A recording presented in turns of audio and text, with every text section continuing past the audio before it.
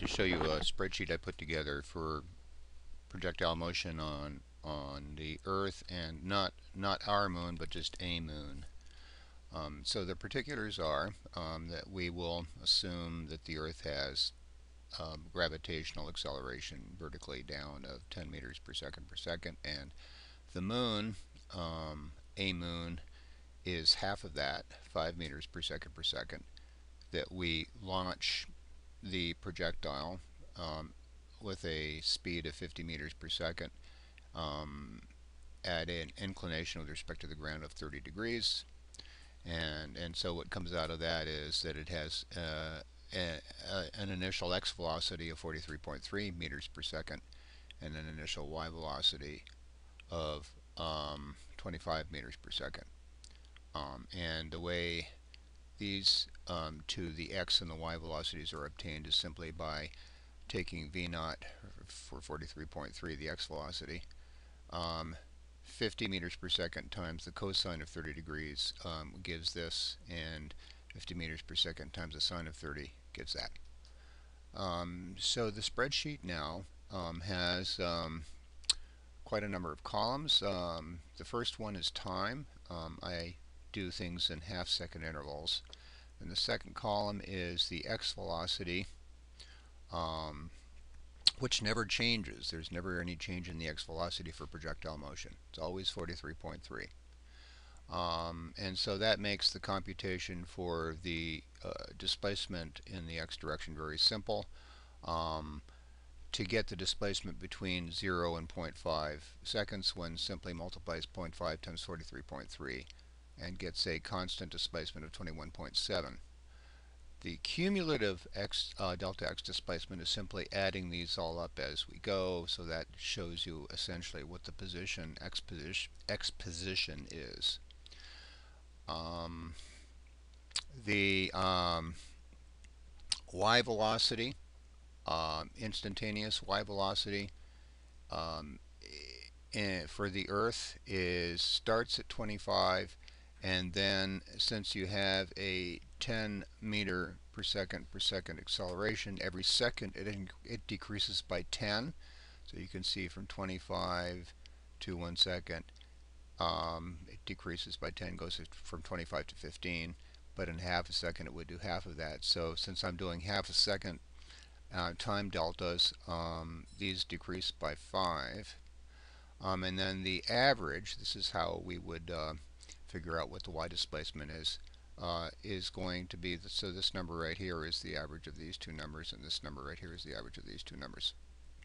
And so from that, I can then compute the from the average velocity over half-second time intervals, I can compute the displacement during that half-second interval. In fact, it's just the average velocity, y velocity, over half a second times a half a second gives you that.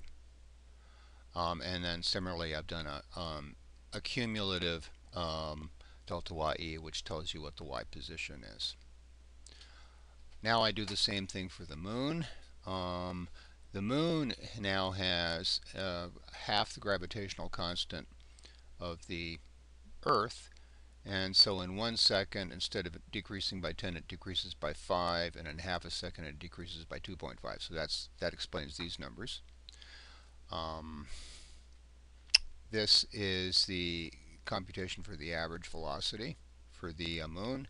So 23.8 then is the average of 25 and 22.5. And then the delta ym is 20. This 11.9 is the average velocity times 0.5. So and so on down the column here, and then the cumulative delta y then shows you what the position is.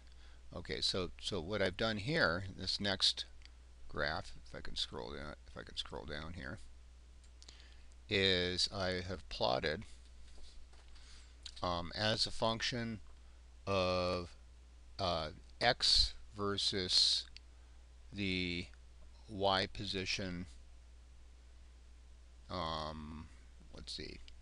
I want to say that I've plotted the horizontal position versus the vertical position for both the Earth and the Moon. And so on the horizontal axis we have the distance in the x direction this travels, and in the y direction we have the distance in the y direction it travels, the vertical direction. And so these are both in meters. I show you the data points, and these data points are shown every half second, since that was my delta t. So some interesting things come out here. First of all, you see that the height to which the projectile goes on the moon, that's this orange line, is twice as high as the height to which it goes on the Earth. It goes to a little bit more than 30 meters on the Earth. It goes to low 60s. It's a factor of 2 on this moon. The range for the moon is also twice as large. We'll understand this better when we go to um, when we do forces a little bit later. Um, if you look at the dots, which represent the half-second time intervals, you can see that all the dots are lined up for both the moon and the Earth curve, and that represents the fact lined up in a horizontal direction. In other words, this is immediately under this. This is immediately under that.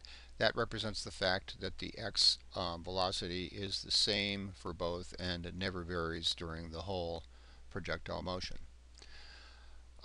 So what's different is the vertical motion, and that's a reflection of the fact that the acceleration for the moon is half what it is for the Earth. And to show that a little bit more clearly, I've made a second graph, and this is a time versus the displacement for the Earth in